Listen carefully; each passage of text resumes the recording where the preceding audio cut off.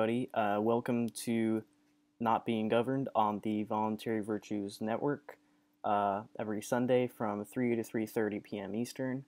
I'm your host, Daniel Hawkins. This is the fourth episode. I apologize to everybody for the technical problems I had for the last week.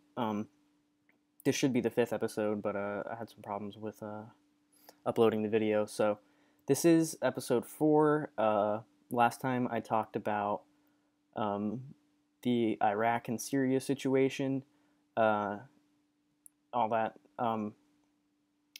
And this episode, I will not be talking about Hobby Lobby. I'm sure everyone is talking about Hobby Lobby. You've probably heard everyone that you've ever come into contact to at some point talk about Hobby Lobby. And you can probably guess my opinion on Hobby Lobby and the ruling and everything,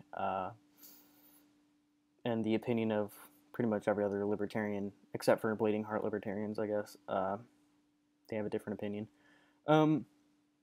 Okay, so today I'm going to be talking about secession movements. This is kind of old news in a way, but in a way it's also not. But, you know, the last few episodes been kind of like about grim topics, so I think now's a good time to talk about something a little bit more optimistic, a little bit happier, especially as it relates to libertarianism and voluntarism and stuff. So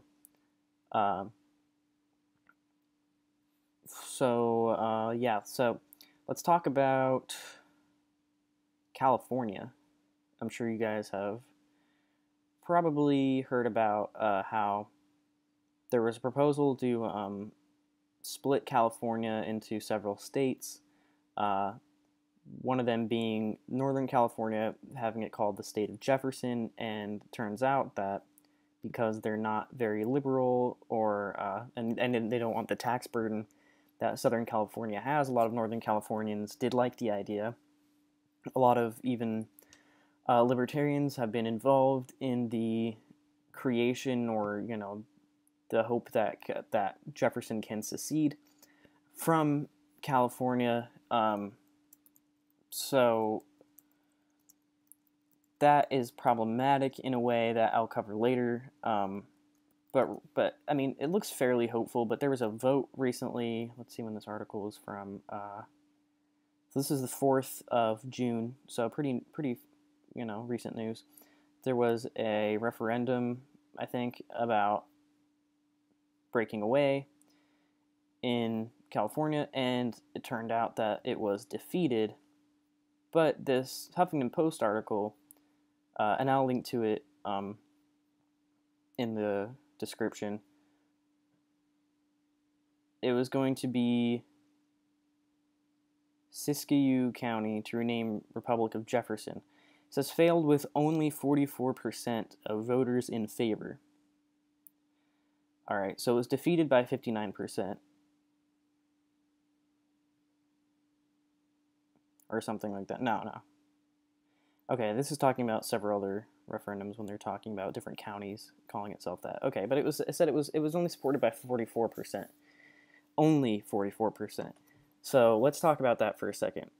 Secession movements in the United States especially have never really been popular, at least not since the Civil War. Even when John C. Calhoun and everyone like that were proposing secession even before the Civil War, it was still an unpopular sentiment. Since the forming of the Constitution, secession has been kind of frowned upon. And we should also note that according to the Constitution, it is unconstitutional for states to form alliances and to break away from the Union. So this is kind of historical for, or this is historic for the United States, because people are finally supporting the idea of secession where they really hadn't before. And there have been secession movements in like Wyoming, Texas, of course, New Hampshire, and Vermont especially. Vermont is like, the standard for secession movements in the U.S. But there are secession movements in Washington State. There's secession movements in parts of Florida, pretty much all over the place. So there have been there's been a lot of support for this, but it says only 44%, and it's kind of ridiculous that they say only 44%, because I guarantee you that 20 years ago or 30 years ago, it would nowhere near be 44% in favor of breaking away from California and forming a new state. There's no possible way that it would ever be that popular before now, because we're in the situation now where secession to a lot of people seems like the only viable option. So I just want to make that clear, that it's not only 44%. This is incredible. I'd be surprised if it was 20%. I'd be surprised if it was 15% in favor of secession. Think about how small the libertarian vote is for the Libertarian Party in general elections. You know, lucky if they get like 10%. Lucky if they get like 5%. So for 44% to be in favor of seceding from California and forming a 51st state, that's incredible. And there have been, all around the world, a lot of really popular secession movements, and I don't want to say that this is kind of a new thing, but the popularity of these movements is definitely growing. Obviously, we have Ukraine vying for more economic independence from Russia and moving toward the European Union. I wouldn't exactly say that's secession, but then you have the Crimea and the eastern provinces of Ukraine breaking away and then joining Russia. I wouldn't exactly say that's exactly secession either, but there were independence movements, I guess. So now we've definitely got, you've probably heard about the Venetian secession movement. Something interesting about that is it's actually very similar to the United States, I would say, in that Italy and Germany and some other European countries, but Italy and Germany are very good examples, until the mid-19th century. So up until the time that the United States had civil war, Italy and Germany were broken into small countries. In Italy, you had like the Papal States, and you had basically a lot of the provinces or states that they have now used to be their own countries. And they were united under Giuseppe Garibaldi, I think in the 1860s or 1870s. And then Germany was united mostly under Bismarck. Germany was united around the same time. So these two countries that that we've always pretty much thought, and we do think now of as just, homogenous entities, cohesive unions, were not actually that way until fairly recently. I mean, yeah, the Civil War doesn't seem very recent to us, but it is really pretty recent. So that's pretty incredible. Now, Venice wants to secede. They see the economic state of affairs in Italy being on the verge of a Greece type of situation. They've never been exactly very well off in Italy. Income inequality, big deal there. The welfare state is pretty much insolvent there. Of course, they joined the Eurozone somewhat recently, which did help with their currency, but now they're trying to ask the EU for basically a bailout. Doesn't look like it's coming because austerity measures are kind of going against that. So they're in a difficult place right now. So Venice, there are people who want to create something called the Nation of Veneto. So they want to break away from Italy, form their own autonomous country. I don't know if they want to be part of the Eurozone or if they want to be part of the European Union or what. Maybe, maybe not. But they do want to break away because they realize now that Italy is not in a great place, and they don't want to be dragged down with it.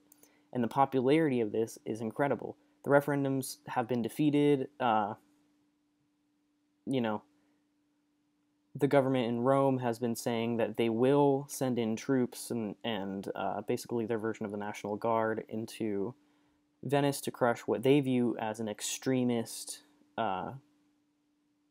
fringe, and there are many of them in Europe, so they just view it as another extremist fringe that needs to be crushed in the name of Italian nationalism, which is huge.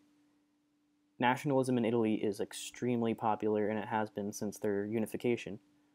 Same in Germany. Unification, it's a big thing. They celebrate it. We celebrate our Independence Day. They celebrate Unification Day. And they do treat it like we treat the 4th of July.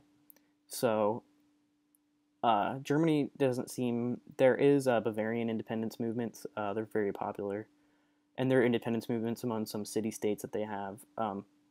But overall, it's not quite as popular as Venetian independence is in Italy. So it is getting more and more popular, though. I mean, not very long ago, this would have just been laughed out of existence.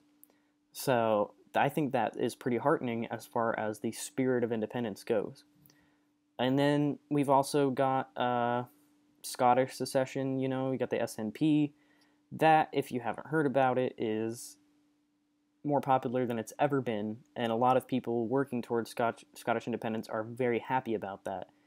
Look, they've been fighting for independence in Scotland for a very, very long time, and the concept of Great Britain and the concept of the United Kingdom came about out of sheer force and violence. There was no real referendum. There was no real, right that the UK, that England had to take over Scotland. And then before that, it had no real right to take over Wales. And then now, there's the occupation of Northern Ireland, and some people want to be part of the UK, and some people don't want it to be part of the UK. Very violent situation, in Northern Ireland especially. But so now you have Scottish independence movements going on, and it's huge. It's huge. A lot of the country does support independence, but there's also economic unsurety. Some of them want to break away from the UK because they want to be closer to the European Union, but they also want to retain some independence. And the oil that's produced in the North Sea, and Glasgow is a huge oil producer.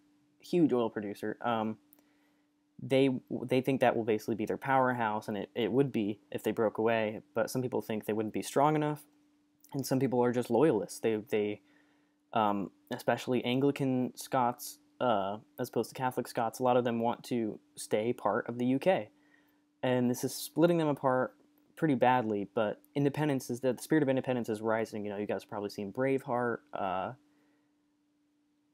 Most recently, the last kind of bout of the independence movement was the Jacobite rebellion in the 1700s at some point. Very strong spirit of independence in Scotland. They used to have a separate language. They have a history of just England repressing them, and they know that. And while England does present a lot of security for them, the Scots have kind of viewed it as, we've been fighting and we've had people die for this cause. They've died for it. So, it's no surprise that a lot of people do support it. And the Irish obviously fought for their independence, and they won. And obviously there were a lot of violent after effects, but it is possible. And the United States obviously declared secession from Great Britain and won. So, but now, speaking of the United States, you have also unintended consequences, or I guess some of them might not be unintended. I would encourage anybody, I'm going to do a shameless plug here, to read. Go to notbeinggoverned.com and check out my article called Freedom is Unconstitutional, if you haven't read it already. And you can read up on, you don't have to read all of it, obviously, but you can read up on the effects of independence that the United States had, and it really was not independence, because as soon as they broke away, as the states individually broke away from England, it became about creating a new government. And then they wanted a new government to govern all 13 states. So whatever, ghost of freedom that was there was gone by 1787, and definitely by the 1790s. So pretty much a tragic situation, especially for Pennsylvania, who had been essentially operating in an anarchist society with not a functioning government to speak of. Their state legislature didn't really exist. They only existed really on paper, and they were not enforceable. No one paid taxes. It was, anarchy for more than like 100 years, basically. But then the National Bank was established, and they lost that independence, and the Constitution was established. So it was essentially a robbery on part of the Federalists and the Annapolis Convention, which then called for the Philadelphia Convention, or the Constitutional Convention. The Annapolis Convention, at that, not that many people showed up to that even, and then Alexander Hamilton said, hey, let's convene in Philadelphia. And then it was really an underhanded attempt to force the anti-Federalist members of, the anti-Federalist politicians out of the game and say, this is how we're going to set things up. We don't want them a part of it. But they ended up kind of, gumming up the works later on with the Bill of Rights. So anyway, the point is that there was no real independence after it, because someone created another state that governed all the 13 states, which used to be actual, states with a capital S. Used to be their own autonomous governments, but then there was a federal government that, obviously supersedes them now. And Scotland, a lot of people are talking about, look, libertarians, we want to be sympathetic toward Scottish independence, but at the same time, the SNP is very socialist leaning. They definitely want a stronger welfare state for Scotland. In the end, it's still going to be pretty much pointless. They will still be governed. There won't actually be independence. And this is different than some other secession movements, talking about a lot of Native American tribes over the years trying to secede, some of them not really having centralized forms of government, and different movements throughout history. Obviously, there was Neutral Moresnet, which didn't secede. It was created really on accident as a DMZ, but people live there, which DMZs are usually unpopulated for a reason, but it was populated, and then it became its own separate country, and they fought, basically, through diplomacy and trade, but they did vie for their independence without a government. Excuse me. And I don't think that any of these movements are anything like that. And as far as their leaders go, they want to be in charge when these places declare independence.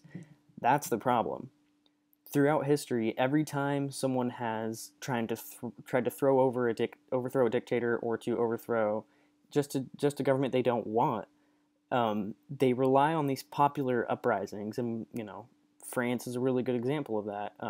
But there are tons of other great examples where there is somebody or a group of people who would find it in their interest to play off the spirit of independence, and they may even genuinely believe in it, and then once that independence is gained, they're like, okay, because you guys trusted me to make decisions during our independence movement, I'm going to be the one who makes all the decisions when we're independent from this guy or this country or whatever, or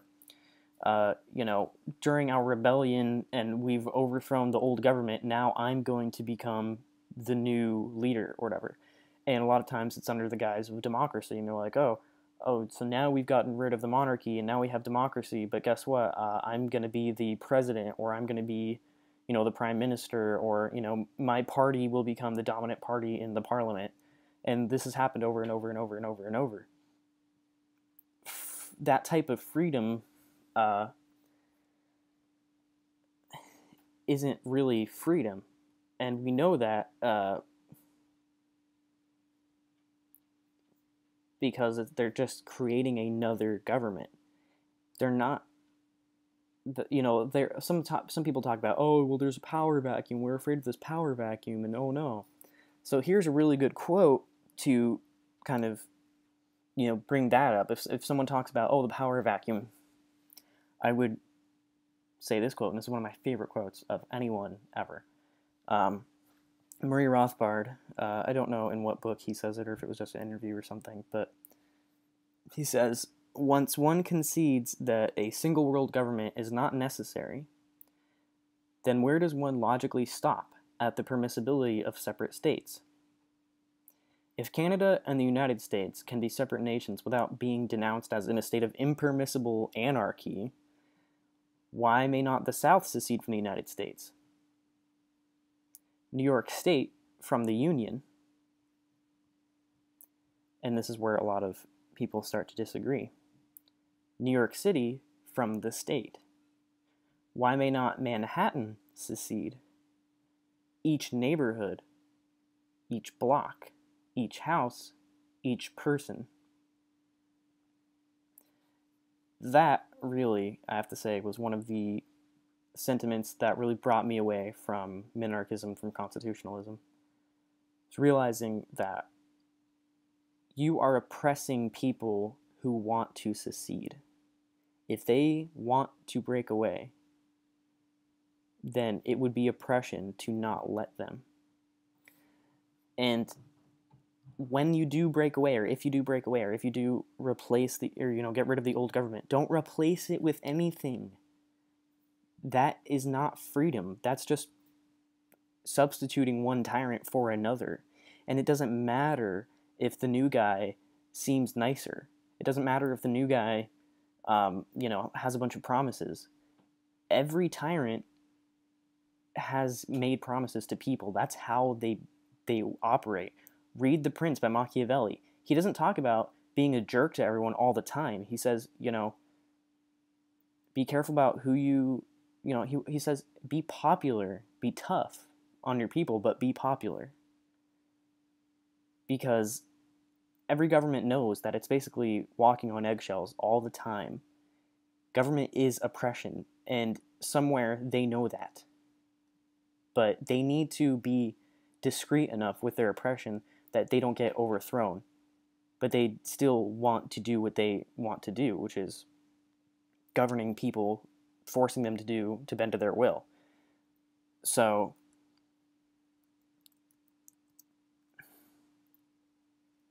replacing them is not going to work. And I'm finding a quote right now.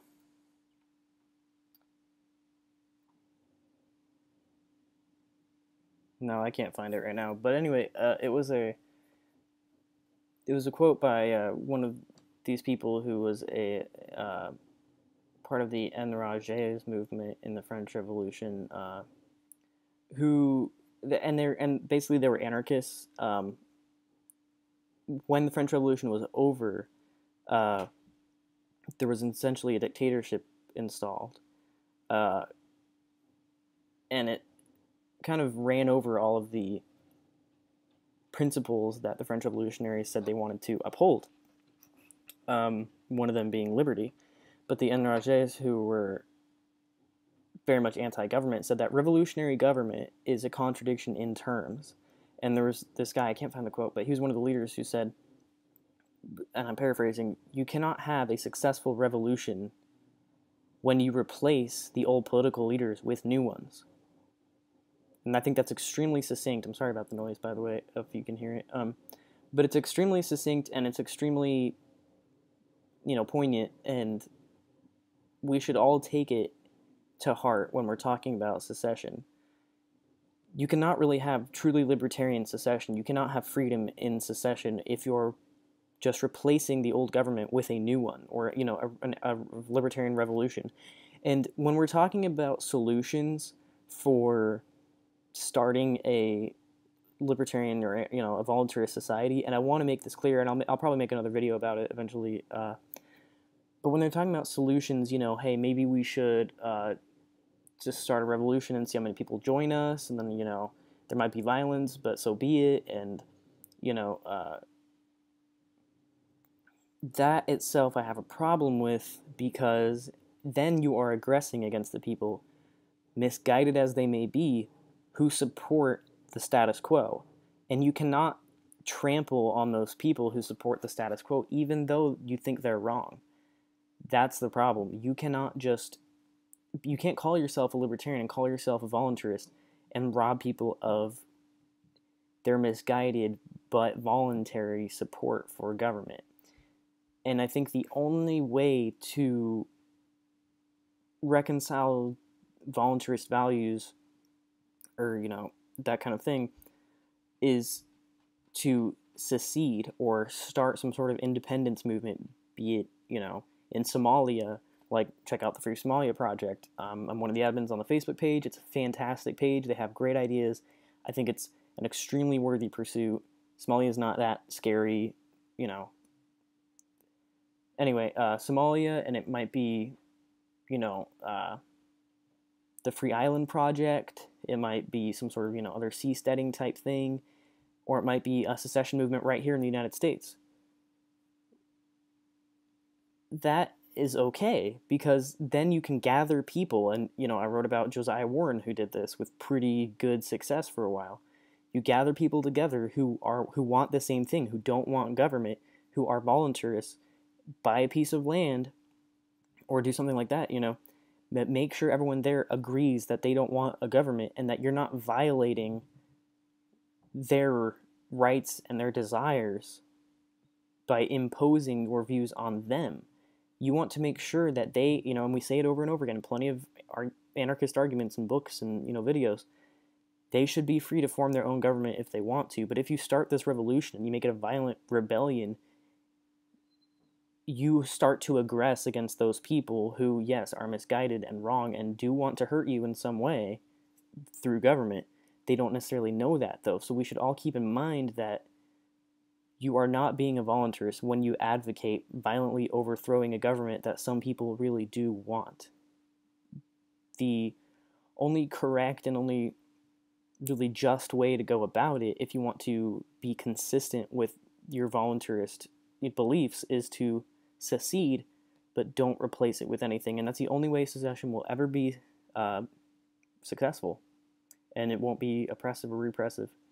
So I hope this was a good video. I hope you guys learned something from it. As always, check out Turncoat Resource, check out Art of Not Being Governed. Like I said, Free Somalia Project, it's pretty awesome.